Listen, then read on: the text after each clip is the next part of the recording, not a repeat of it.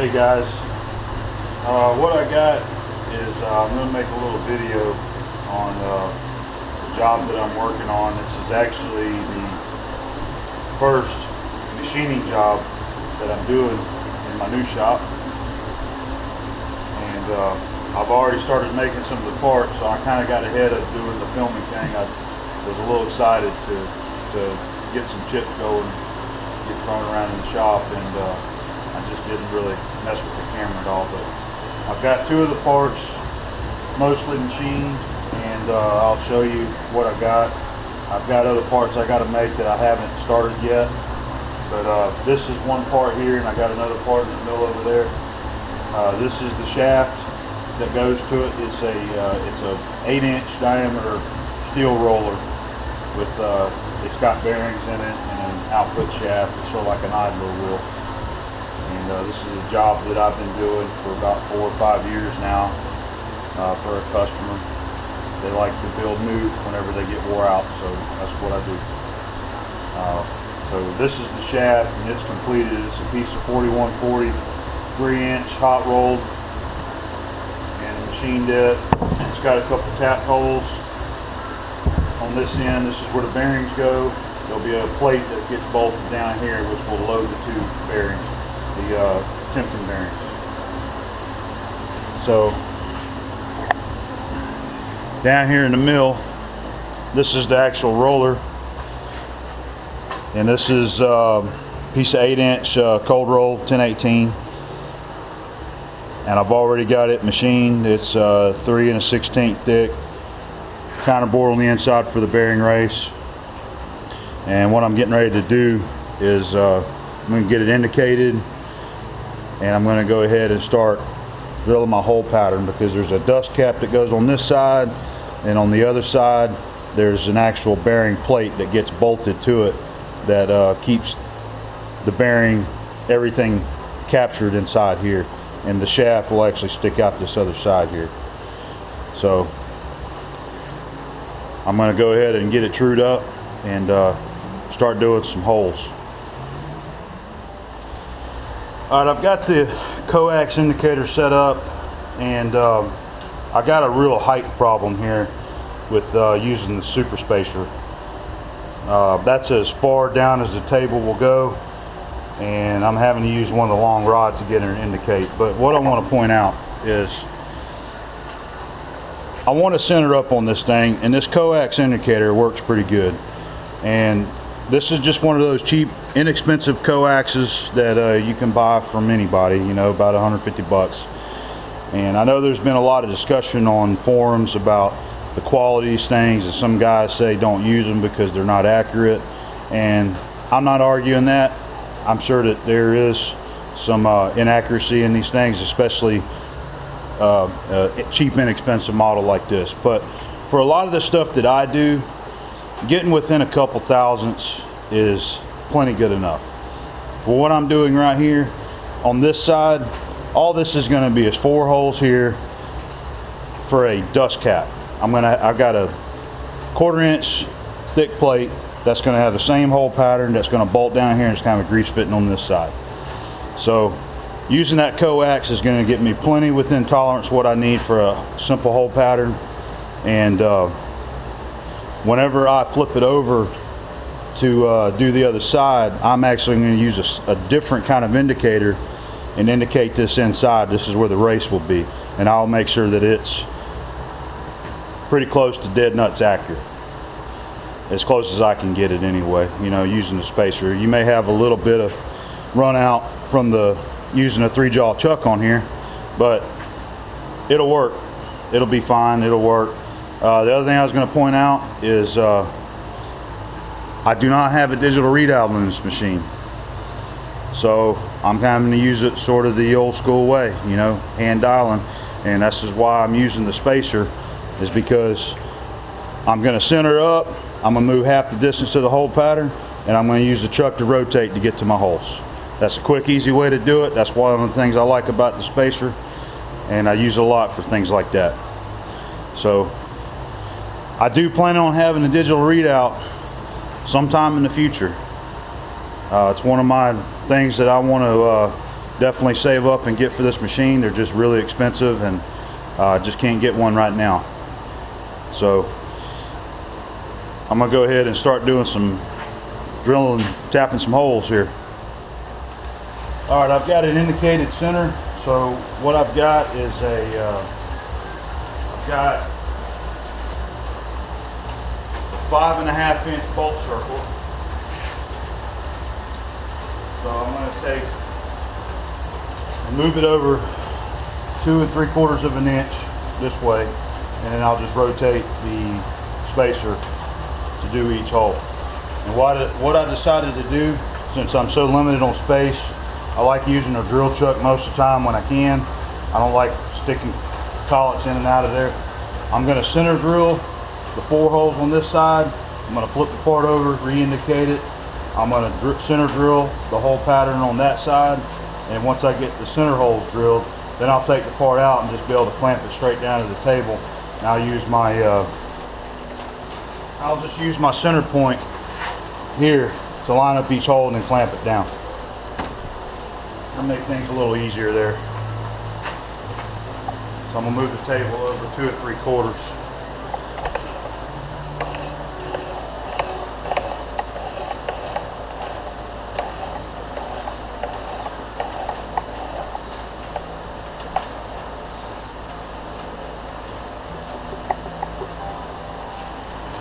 All right,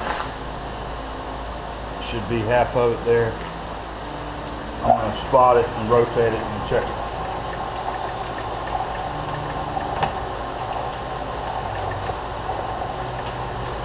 Put a little mark.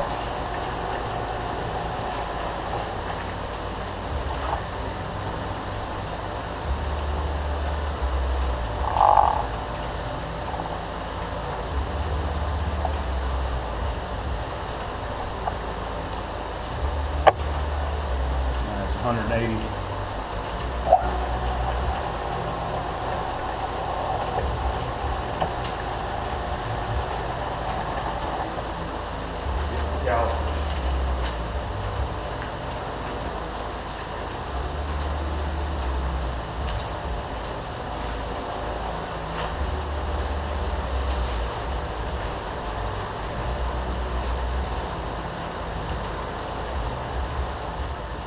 Alright, so I got 2 of them spotted just to kind of check my diameter, gauge it with some digital calipers. It looks like it's right dead nuts on.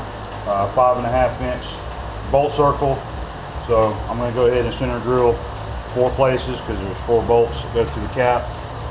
And then we'll flip it over and do the other side.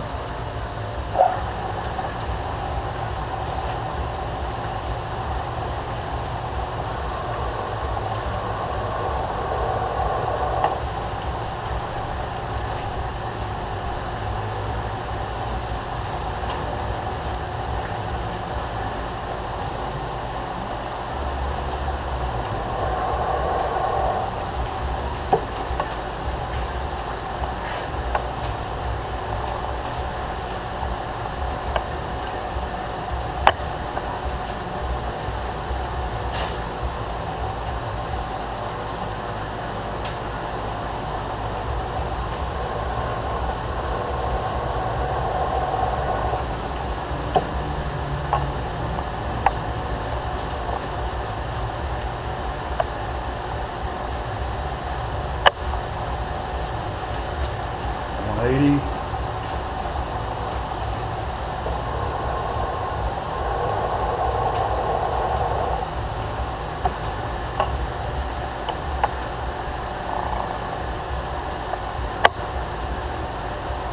270.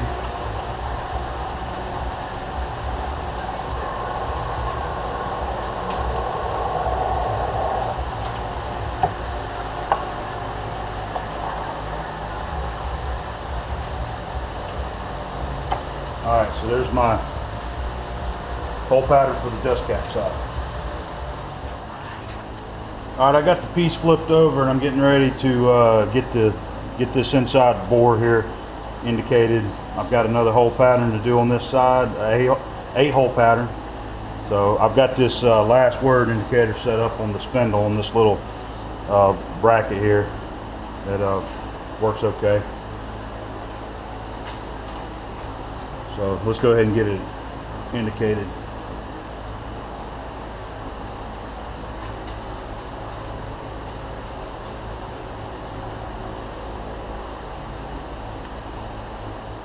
Close that way.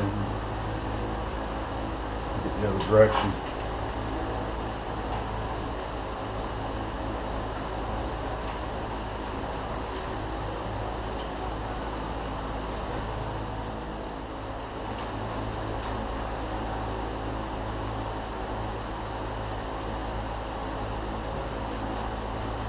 Alright, it's reading +1 on the indicator all the way around.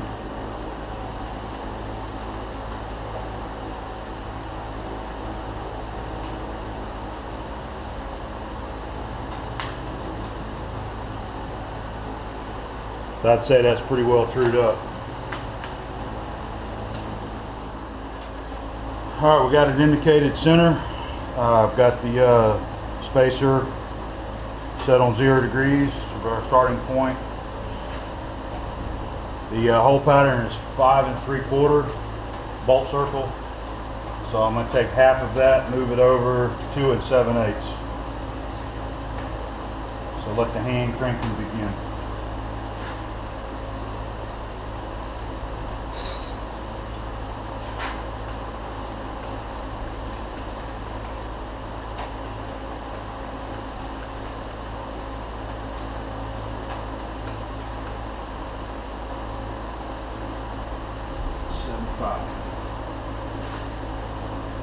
So what I'll do is just like before, I'm going to spot one side, rotate 180, spot that side, give it a quick measurement with the, measure with the digital calipers just to kind of, you can see if you're off if you just check it like that.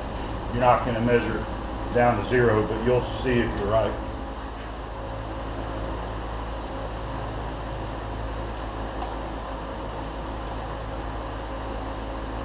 Looks like it's there. About center, 5 3/4.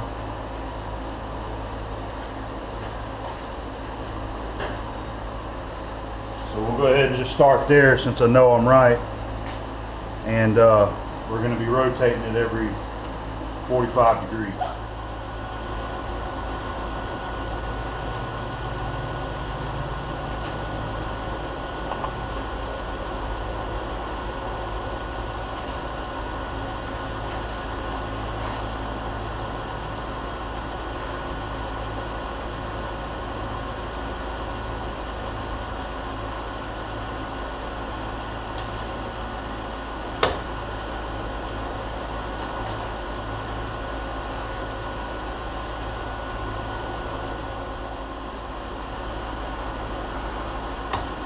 $270.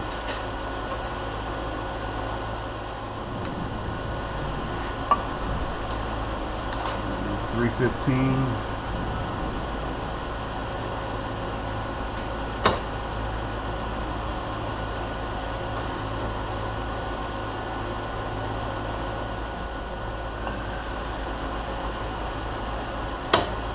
There's my 0.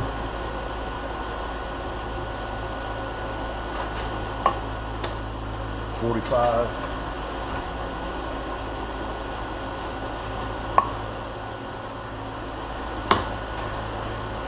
$90.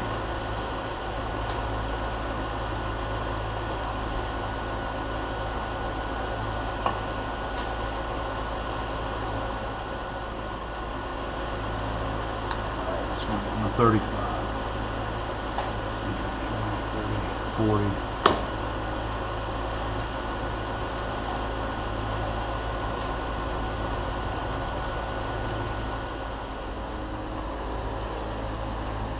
Alright, there's the 8-hole pattern.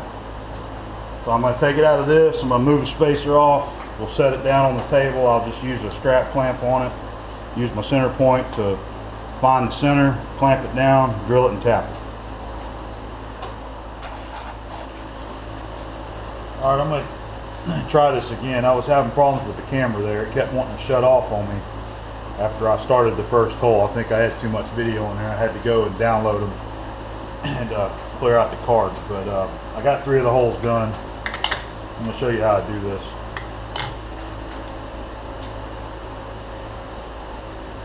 I use my center point.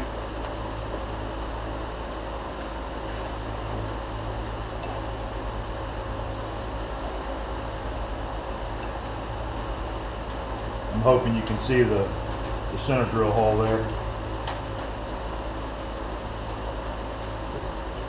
It just centers itself up. I push down, put a little pressure on it, and just reclamp it.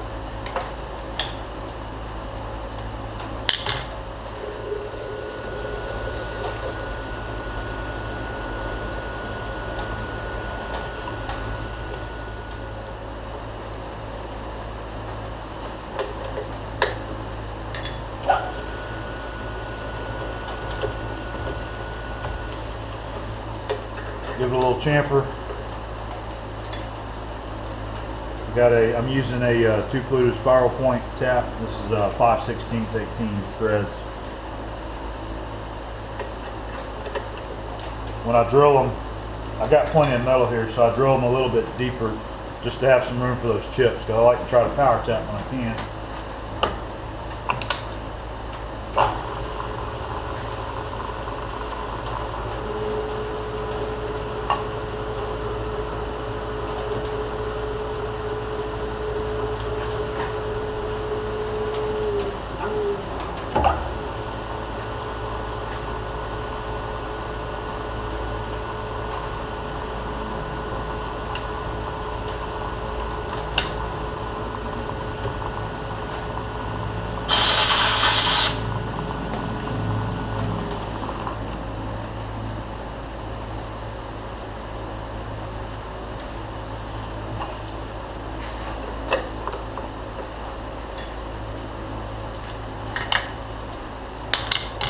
That's it for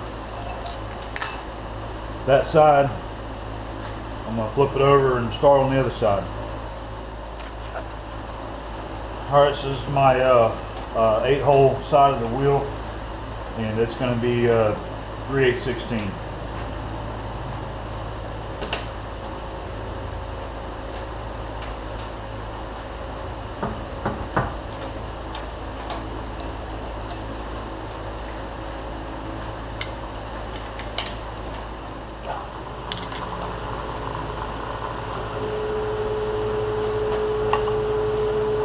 Running the lowest speed that my mill will do,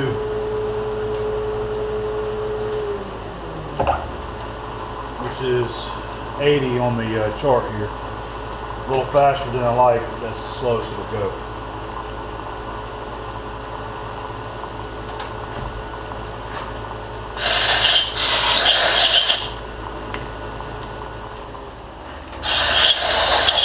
So that's 2 down. Only took a few minutes. Yeah, it won't take me long. I'll have all of them drilled and tapped. Alright, so I got all the holes drilled and tapped in the roller here. You can see this is the 8-hole side. This is the side that the bearing plate is going to go on. And then this is the dust cover side here. So the roller itself is actually finished. Like I said earlier, the shaft's done. I've still got to make the plate that's going to bolt to this side here, but it'll kind of look like this. Whenever it's assembled, there'll be a plate that slides over and sits here.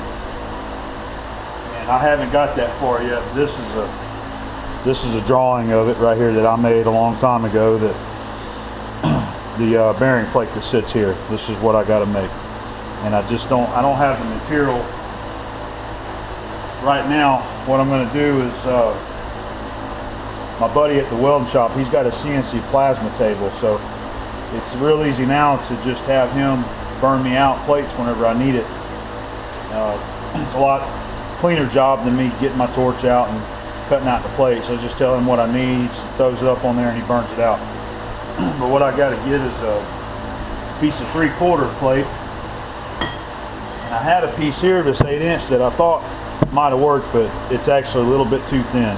It's about a 1/16 smaller than what I got to finish it at now, so I can't use this piece. But I got to get a piece of 3/4 plate burned out, about 7 1/4 OD. I'll machine it. It'll be completely faced and turned, bored. It'll have the hole pattern drilled in it, countersunk, so that it'll pull up flat here. And then the dust plate, it's actually the camera sitting on it. This is one that I had my buddy burn out for me. This is the dust plate here, just a piece of 1/4 inch. I believe I had him burn at 6 1/4 OD. And it'll just go on the back side here, like so. So I got to drill the hole and countersink them for the bolts. And in the center there'll be a grease fitting here. So coming along, and whenever I get started on the plate for this side, I'll do some video of that and show you how I make that there.